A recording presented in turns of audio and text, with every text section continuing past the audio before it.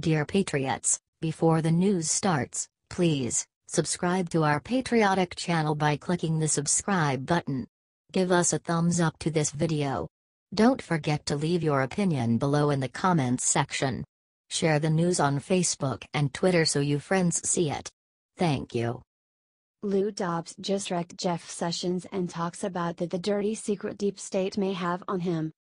Fox Business Lou Dobbs thinks that Jeff Sessions may have been compromised by the deep state. He recused himself from the Russia-Collusion witch hunt that is plaguing the Trump administration. He seems to have been set up, according to Lou Dobbs. Lou Dobbs: I have great respect for Jeff Sessions. He's been an important voice in the U.S. Senate. His disappearance makes me think either they have an enormous file on him in the deep state that is prohibiting him from serving the president he signed up to serve. Now, let's get this out there. We need to get the word out about Jeff Sessions. God bless the United States. Keep on fighting.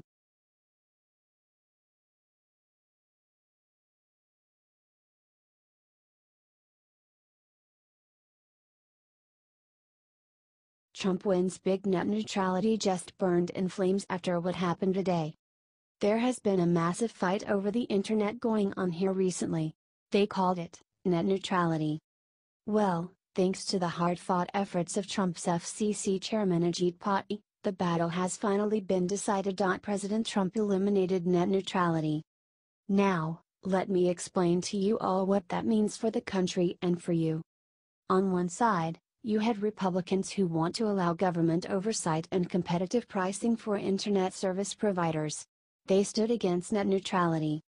On the other hand, the Democrats wanted to keep Obama's net rules, which give absolute authority of the internet to Google, Facebook, and Amazon. Because of this authority, they have been able to kick conservatives like Liberty Writers off their websites, and nobody can do a damn thing. Now there will finally be competition. Are cable providers perfect? Hell no. They operate as sanctioned monopolies in many areas and overcharge their customers. However, anything to take away power from the internet giants is a good thing right about now. Thanks to the new rules, ISPs will now be able to charge companies like Facebook for the amount of internet they use. As of now, Facebook pays about as much for the internet a month as you do to support billions of users. That's not fair. Net neutrality has also slowed the internet down by stopping ISPs from investing in new infrastructures to improve speeds. Also, it's worth noting that net neutrality has only existed since 2015. The internet worked just fine before it and will work fine without it. As an American voter, the final verdict is yours to make. Let Trump and his FCC know what you think about the end of net neutrality in the comments below.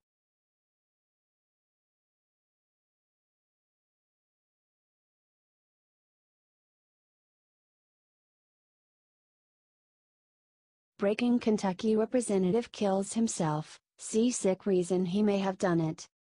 Last night, Kentucky State Representative Dan Johnson took his own life. He was under investigation for alleged sexual misconduct and molestation. Johnson has denied the charges and was not charged criminally. He was charged by the media. It's a horrible story. Whether someone is guilty of sexual molestation, it's just evil to cheer on his suicide. He was a father and grandfather and nothing was ever proven. Johnson's body was discovered in Washington on a bridge. Horrifying. Keep in mind that these sexual allegations haven't been proven, yet. These people are calling for politicians they disagree with to die. This level of language and calls to die have not been seen in this country since the Civil War. We are all American brothers and sisters, and that is important to remember this Christmas season. Share the brotherhood of being born in the greatest country in the world and get this article out so that we can heal the divide in this country.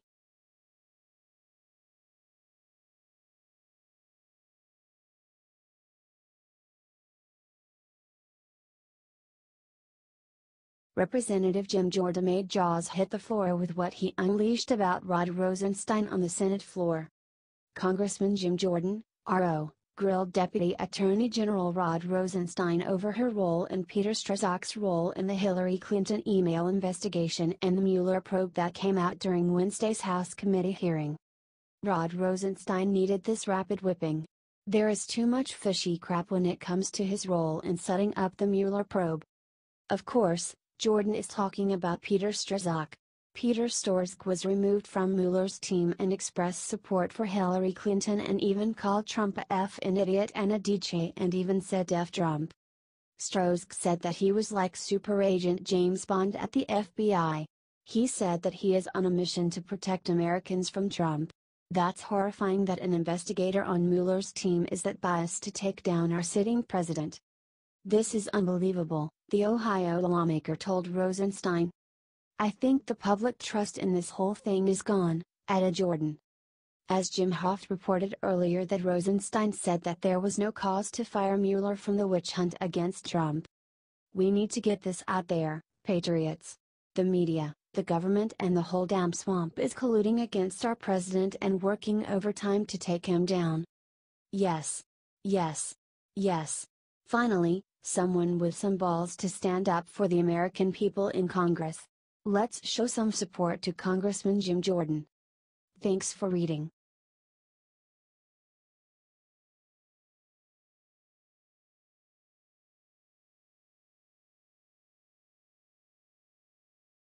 Anderson Cooper hacked.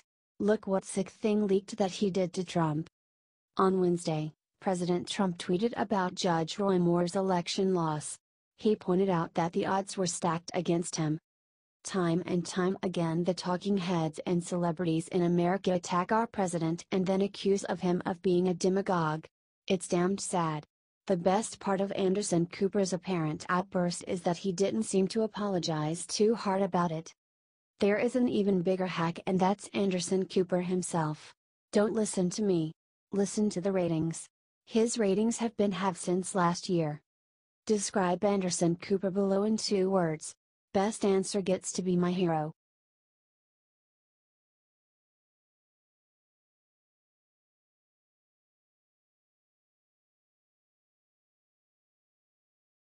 IT's over Alabama just picked a new senator that nobody saw coming. After one of the most dramatic special elections in my lifetime, a winner has finally emerged to take over Jeff Sessions' old Alabama Senate seat.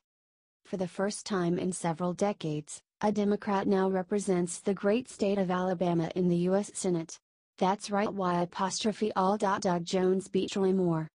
The sad part about this election for Republicans is not just that we lost a major U.S. Senate seat, it's that the honest-to-God truth is we easily could have beaten Doug Jones if anyone other than Roy Moore had been our candidate. Maybe you remember a few months back when President Trump and AG Sessions had both strongly endorsed Luther Strange to take the old seat. That is because they both know what we know now, Roy Moore was unelectable. It wasn't just the alleged dating teenage girls issue that did it. Roy Moore was simply a guy who many people find disagreeable. He was a loose cannon with a horrible campaign staff. In fact, the only reason he won the primary and we're in this position was because of the support he received from Steve Bannon. Otherwise, we would be congratulating Senator Strange right now instead of lowering the Republican majority to a measly 51 seats. This is not good for the party, either. Since McCain almost never votes Republican and Jeff Flake might as well be a Democrat these days, we only have 49 votes left.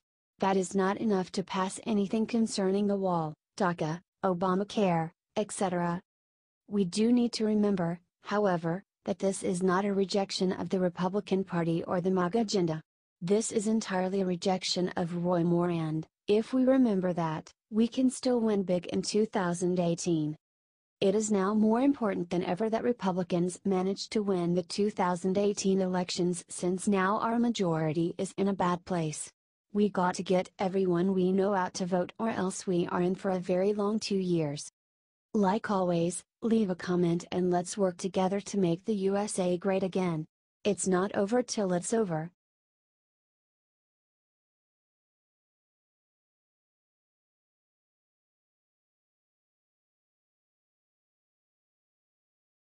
What Jimmy Kimmel did to attack Roy Moore today is frickin' sickening. This video takes the cake.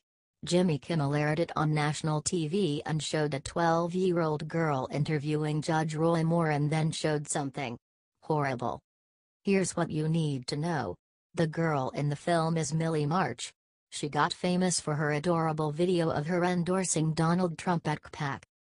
Jimmy Kimmel is absolutely frickin' obsessed with Roy Moore and working to defeat him after their Twitter argument. Kimmel donated $5,400 to Moore's opponent Doug Jones. "Obviously we faked that, but if he had done it, they'd still defend him," Kimmel said immediately after the clip to the audience's laughter.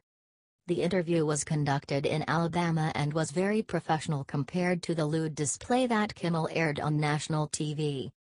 "We decided that we were going to bring Millie to Alabama, after everything that's happened in this Alabama Senate race up until this point," said Jennifer Lawrence from the pro-Trump America First Project PAC. According to Dustin Stockton from the America First Project, the video was a lewd and vile video that has triggered liberals across the country. "It's time to stop the degeneracy of the Democratic machine. Why are they showing this crap on TV? It's simple. It's because they're sick.